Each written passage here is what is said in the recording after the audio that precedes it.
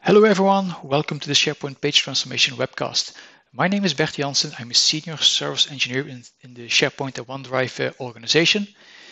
In this webcast, I'm going to show you the basics of page transformation using PnP PowerShell.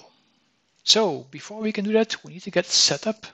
So the one address to remember when it comes to PnP PowerShell, it's ak.ms/sp-pnp-PowerShell. So if you go over there, you will find instructions to install PnP PowerShell on your Windows 10 machine. So if you have Windows 10 or when you have PowerShell Get installed, installing PnP PowerShell is as simple as using the install-module SharePoint PnP PowerShell online commandlet, and boom, you have PnP PowerShell installed in your on your machine. If you, however, do not have a Windows 10 machine or don't have PowerShell Get, you can still download the MSI and install that one. So the classic old school setup.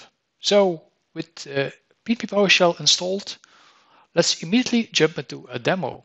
So in this demo, we are going to show the basics of page transformation using PnP PowerShell. We'll show an in-place page transformation. We'll show how to do page name swapping. And finally, we show how to get the page accept banner popping up on your page. All right, so let's move to our PowerShell window and let's connect to a site. So I'm going to connect to this page transformation demo site. And I use the -SPO management shell option, which gives me a prompt to sign in. This prompt is two-factor authentication safe, so it works in all cases. So I think there's a recommended approach to signing in PowerShell. So I'm going to add my account and my password. And then I'm signed in. All right, first step done. Now, before we actually transform a page, let's have a look at our source. So I'm going to switch to my browser. And here we have our site, the page transformation demo site. And let me actually make it a little bit larger like this. So we have our site. And let's put the page in edit mode. So this is a wiki page containing a header, 2 columns. Header has some text, a header h1 tag, some formatting. At the left side, you see the image. The right side, you see a table with a column span. You see some more text, some formatted text. You see a SharePoint framework custom web part on a classic page. You see an embedded PowerPoint view. And finally, you see a basic classic XSD list view web part showing a custom view of a document library.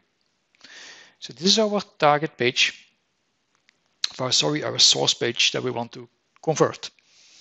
So let's stop editing here and let's see how we can do this transformation in PowerShell. How can we take this page and generate a modern client-side page from it? So flipping back to our PowerShell session, we are going to use the convert to -PnP client-side commandlet. So convert to -PnP client-side page. We specify the page name -identity and then the name d95_specs.aspx and a dash override flag. So with the dash override, it will kind of, if the page already exists, it will override it. When you do this, we will never override the existing page. So you're not losing data. So in this case, we are creating a page with a new name. And our page transformation is done. You see we created a page called migrated_d95_specs.aspx. So let's go back to our SharePoint site. Let's go to the pages library. And if everything went well, we should see here a new page. And we do, like migrated_d95specs is there. So let's open up this page, bring the page in edit mode. And you'll see we'll have a similar page than the classic wiki page where we started from. So we have our first section with the header information, some formatted text. Here we see our text, our image, our table. Notice that the table column span is undone actually, because we don't support column and row spans in modern tables. But the same formatting is kept, the colors, the bold, etc. You see some more formatted text being taken over. The SharePoint framework web part, which was on the source page, is also on the target page, so we can take over those custom web parts. You see the image, the PowerPoint view over here. And finally, you see the document library showing the same custom view than previously. So this all looks fairly good. So let's discard the changes over here and let's show our next demo. So now we did kind of create a page with a new name. So the modern page had the name migrated underscore. Now what if you would like to create your modern page immediately with the same name as the old page? And that you can do using the -take source page name parameter. And when you do that, the original page gets renamed to old underscore. So let's see how this works. So I'm going to use this commandlet, convert to -PnP client page -identity D88 story, which is a new page, same override. This time I'm adding the -take source page name. So when I hit enter right now, we do the same page transformation technology, but this time the created page has the same name as the original page. So you see it's called D88_story.aspx. Now let's have a look at the pages library, what that actually means. So if we have D88_story, and if I open that one, you will see that it is a modern version of this page. As you see over here, this is like a nice modern page. The original page, however, is still there, and it's named previous _D88_story. So if you open up this one, put the page in edit mode, you clearly see that this is a classic wiki, even a classic web part page. It's not even a wiki page in this case. But the point is that this page stayed there and got renamed. So using the -take source page name, you can automatically give your end users the modern version of a page while still having the classic page as a backup available. The final part of this demo is using the page accept banner solution. So let me add a new command line. So convert to a -PnP client page. We're going to convert the same D95 page that we did previously, but this time we use the -add page accept banner.